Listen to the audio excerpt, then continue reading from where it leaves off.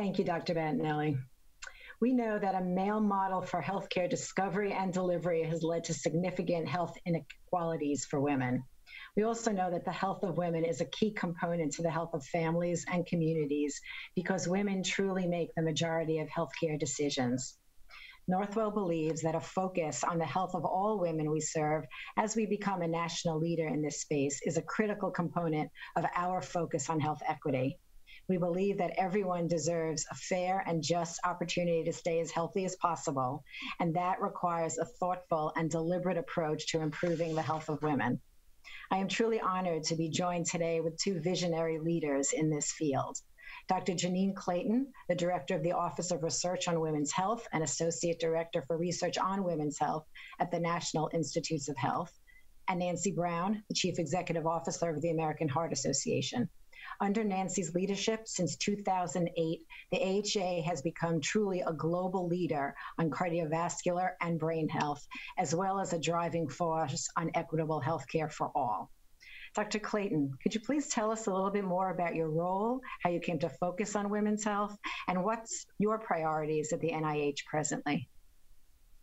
Great to be here, Dr. Rosen. At the Office of Research on Women's Health at NIH, we work on advancing the issue of women's health and how sex and gender play a role in health and disease across all 27 institutes and centers at NIH. So that whether that's the Heart, Lung, and Blood Institute or the National Institute on Mental Health, we take a head-to-toe approach to the health of women. We also look at this from a policy perspective. We ensure that women are included in NIH-supported clinical research around the world, wherever that research is being conducted.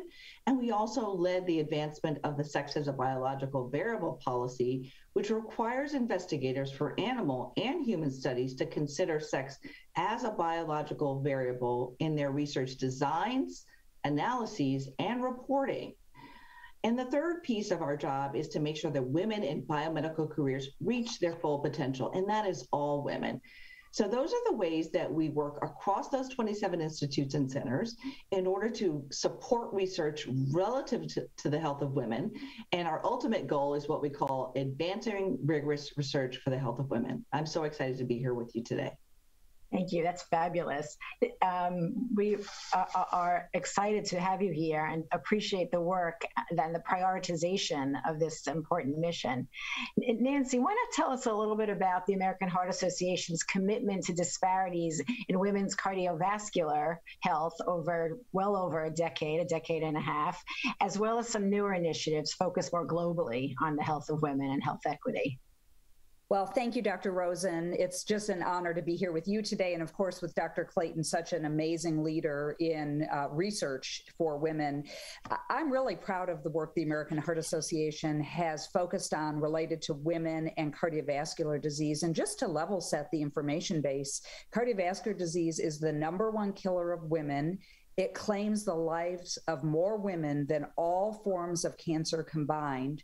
And in fact, every year, cardiovascular diseases kill one woman about every 80 seconds. And so this is an aggressive disease that really requires an equally aggressive response. And that's why at the American Heart Association, we've taken a multi-pronged approach to address the issue of women and cardiovascular disease. Of course, everything we do at the AHA starts with science, and we are a large funder of science, second only to the National Institutes of Health in terms of funding research for cardiovascular disease and cardiovascular disease in women. We've funded about $4.8 billion in research in the last 5 decades or so. And that research has really helped us understand and increase the knowledge base about heart disease and stroke, including in women. And it also helps us create our policy positions and helps us with the guidelines that we write for women and cardiovascular disease. We know, as an example, that only 38% of clinical trial participants are women. And so every day we are working to change that number and to help women enroll in clinical trials. And of course, we do much of this work under the banner of our signature women's health initiative, Go Red for Women, which has been increasing women's heart health awareness and serving as a catalyst for change since 2004 here in the US and around the world. The last thing I'll say, Stacey, is that I know we all are aware that COVID-19 has heightened the urgent call to action, given the long-term effects of the virus on survivors' hearts, brains, and vascular systems, including in women, especially those in underrepresented racial and ethnic groups. Absolutely. Thank you. So Dr. Clayton, Nancy brought up challenges historically in research, whether it was related to sex as a biologic variable, and if you could expand a little bit on that, as well as other historic issues about a male model of health, women not being included. I've been practicing cardiology for over 30 years, and it's still perceived as a male's illness, a man's disease, despite everything Nancy told us about the data. Tell us a little bit more about the history of research and how we got here. All right, absolutely. So as we started out, women were not routinely included in clinical research, and those findings from those clinical studies were applied to both men and women. Now we know that's a problem. And back in the day, we really didn't realize how different men and women were, and we didn't understand that there was a problem in terms of the rigor of such an approach. So today, women represent over half of the participants of NIH-supported clinical research, broadly in aggregate. Unfortunately, this male model was also carried forward in our basic science or our laboratory research, our preclinical research, and that's so important to inform our clinical studies. And so male animals, male cells were considered standard. And so we know that one-size-fits-all unisex research doesn't address the health needs of women and men. In fact, it's less rigorous by definition because it is biased from the outset. So now that we know that every single cell in your body has a sex, it's either XX or XY, we know that that's important to consider in the preclinical space as we translate into the clinical space. So you mentioned, Dr. Rosen, when we don't have enough women in clinical studies, that means the study findings. We may not understand whether a treatment works as well in men and women, whether the side effects of a treatment are different in men and women, whether the dosage of the drug or the intervention is appropriate for men and women. And so we're missing out. In fact, we are creating more knowledge gaps, and we know less about female biology and the health of women because of our historic over-reliance on male animal models and men in clinical trials. So we need to make a change. And we've got knowledge gaps, but we have exciting ways to fill those gaps as we move forward. Wonderful. So even though, if I may, even though sex and gender, the terms are often used interchangeably, they're not. Can you help clarify the difference between, and how does your institute focus on gender issues as well as sex?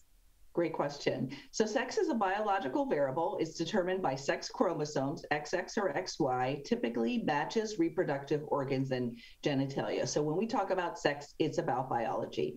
When we talk about gender, gender is a multidimensional social construct. It talks about behaviors, dynamics, expectations, the clothes we choose to wear, the fact that in Western countries, caregiving is predominantly delivered by women is a gendered behavior.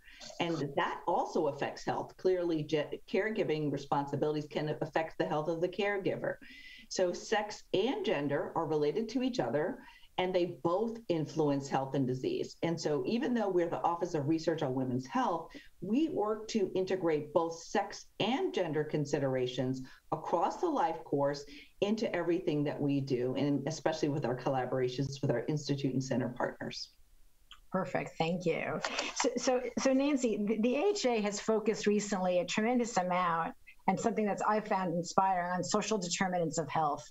We know that historically your ability to stay healthy as an individual is only to a small extent related to what goes on in a traditional healthcare place, a hospital, an emergency department, and what goes on outside. This is particularly impactful for women, again, to not just sex as a difference, but to the issues related to women's gendered role in society. Can we talk a little bit about the expanded mission of the American Heart Association, focusing outside of what many might have considered traditional scientific endeavors? Absolutely. I would be delighted to do that. And before I answer that, I'd love to just add on one additional component to Dr. Clayton's comments on women and the study of women. One of the things we need to do is we all become aware of the differences of women and how they are or aren't represented in trials. And of course, I must say that in cardiovascular disease, there are unique complicators like pregnancy and menopause that over our lifespan put us at greater risk for developing cardiovascular diseases, including MNOCA, which is a heart attack without blocked arteries, which often goes undiagnosed or untreated by doctors. And so at the AHA, we identify problems and work with partners, but we try to always bring solutions to the table. And this is why we created Research Goes Red, which is a collaboration between the American Heart Association's Go Red for Women program and Verily's Project Baseline, where we're making participation in studies and trials easier, simple, and more democratized. And so we have strong engagement where we're able to talk to women in things like surveys and focus groups, as well as in funded studies. And so I think as we identify these problems, it's always good to talk about how we're working to address them. And Dr. Rosen, on your comment about the social determinants of health, you're absolutely right. You know, when we think about the factors that impact a person's health and well-being overall, we often think about the clinical setting where a person comes to receive their care. But of course, people aren't living their life in a clinical setting. They're living in communities with their families. And we have recognized in the past 10 to 15 years or so that issues like do people have safe places to get physical activity? Do they have access to food at all? And is that food healthful? You know, what about employment? What about income security? What about caregiving that was mentioned earlier by Dr. Clayton? These social determinants of health have a tremendous impact on a person's risk and a person's chance of developing cardiovascular disease in their lifetime. You know, some really important facts to understand that cardiovascular disease affects 1 in 2 Black women compared to 1 in 3 white women. And Hispanic women are more prone to developing heart disease a decade earlier than non-Hispanic white women. And so, you know, peeling back the onion of why this is happening, we must include the social determinants of health, the items that I mentioned: food, housing, access to physical activity, income equality, access to high quality, affordable health care. All of these are issues that have to be addressed. And we also have to look at the impact of structural racism to poor health and premature death. At the AHA, we publish a lot of scientific documents and scientific statements. We recently declared structural racism a cause of poor health and premature death from heart disease and stroke in a presidential advisory we released last year in November. And as a follow-on to that, the AHA has committed more than $230 million between now and 2024 to identify and remove barriers to structural racism and to address these causes of poor health. Thank you. I think all of this work is inspiring, and it's expanded the opportunities to define what the health of women means to each of us. We all know that maternal mortality and maternal poor outcomes is a classic example of things that are unique to women, things that structural racism, other social determinants of health have brought this to be almost a crisis level here in the United States. I would ask each of you to comment in your sphere where the priorities are. Dr. Clayton, would you like to go first? Absolutely. So maternal morbidity and mortality, we're calling it a collision of crises, Dr. Rosen. And so I think your words were aptly put. Even before the COVID-19 pandemic in the United States, the rates of maternal mortality were rising, and they are higher than all of our peer countries, and they're highest for African American and American Indian Alaska Native women. And they have been for some time. So we're focusing there on addressing cardiovascular disease, mental health, infection and immunity, as well as individual consequences of experiences of discrimination and structural racism in an effort called IMPROVE. And that is an effort that I'm pleased to co-chair with my other leaders at NIH to try to bring new research into this space. And we are also thinking about maternal morbidity and mortality with a life course perspective. So we need to understand how to have women be healthier going into their pregnancy, because we know rates of obesity have increased, rates of hypertension have increased. And so we have a life course perspective looking at the health of women before they become pregnant.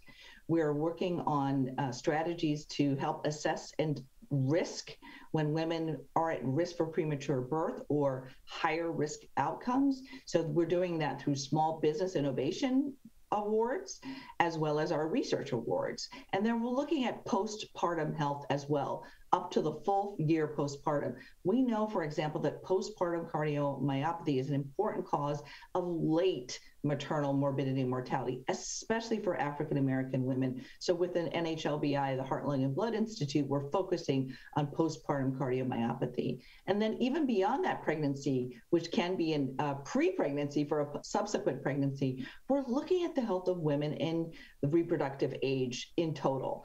A head-to-toe approach, mental health, cardiovascular health, pulmonary health, neurological systems and health across the board. And so we have programs that are focused on understudied, underreported, and underrepresented populations of women, or U3 populations. So that's just a tip of the iceberg of the ways we're addressing this across the board. Wonderful, thank you. Nancy, I'm ecstatic to see the new expanded focus on maternal health from the AHA. Could you tell us a little more? Well, absolutely. And Dr. Rosen, you have been an inspiration to us in creating this focus. So I want to thank you for inspiring all of us at the AHA to really deepen our focus on equity gaps, especially as it relates to maternal health.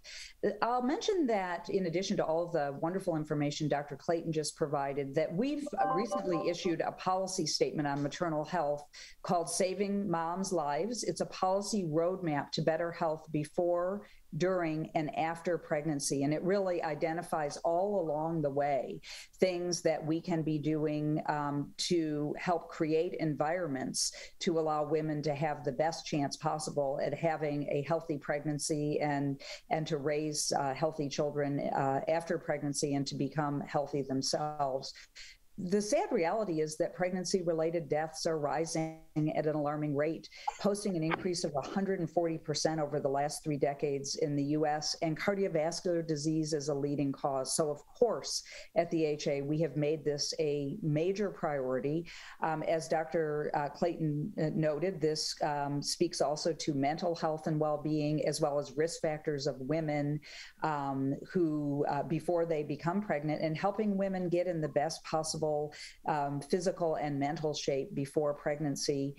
And the last thing I'll say is we also are aware that some women who have pre-existing cardiovascular conditions are also at higher risk, and we really encourage and support women in their partnership with their healthcare provider to make sure that they can have the safest pregnancy as possible. We need to raise awareness of women, though, I would say. You know, all of this great work that we're doing, the women who are contemplating, pregnancy really need to understand how factors like obesity, elevated blood pressure, and other risk factors affect their chance of having a healthful baby. And so there is a need for physician and healthcare provider awareness. There is a need for awareness among women of childbearing age. And I think we all can work together to really continue to increase the focus in this area. Thank you both. I, of course, could continue this conversation all day, but I can't. So what I'd like each of you to finish up with is, what does the world of women's health look like in the future for the next generation of advocates, clinicians, scientists, volunteers, and what bold, transformative ideas do we need to get there? Dr. Clayton, if you would. So absolutely, the world of the future and a magic wand. I would say the world of the future has sex and gender considered from the outset, not as an afterthought. And so that means the health of women, the health of men, the health of individuals of older ages is part of how we do medicine, right? And so I like to say sex and gender specific research and care is square one. starting out from the beginning. And it's embedded in our way of thinking about research, clinical care, and even reimbursement is better, is improved, is more efficient with this mindset. So from a scientific perspective, it creates more rigorous and reproducible research. From a personalized care perspective, it creates more individualized care for each and every patient. And from a healthcare system perspective, it's more efficient and it provides better value. So a missed heart attack, for example, is expensive, and underdiagnosed depression is also expensive, in addition to the impact on that individual. So studying sex and gender in the future is going to deliver better care, earlier detection, shorter hospitalizations, fewer adverse event drug reactions, and lead to a more sustainable healthcare system. Wonderful. Thank you. And Nancy, if you had a magic wand at the Heart Association, what would the future look like and how would we get there? Well, I'd start with everything Dr. Clayton said, because I agree with all of her points. I think we know and understand that equal access to high quality, affordable healthcare for every person in this country, including women, needs to be a priority, because without that, it's very difficult for the healthcare system to help women achieve ideal health throughout their lifespan. I might take this in a different direction. My magic wand would help women understand the importance of putting themselves in the driver's seat of their own health and well-being. We want all women to make themselves a priority. I always like to quote our dear friend Susan Lucci, who's an American Heart Association advocate as a heart disease survivor. And she always says women need to put themselves at the top of their to-do list. We know that heart disease is preventable. We need women to know their numbers, their blood pressure, cholesterol, body weight, and blood sugar. We need them not to smoke. And also, encouraging women to participate in research, including in Research Goes Red, as I referenced earlier. And the last thing I would do with my magic wand is I would remove all of these inequities that are the true drivers of disparity in this country. And I think we have so much work to do. It will take all of us working together to achieve this wonderful vision for women and for all people in this country.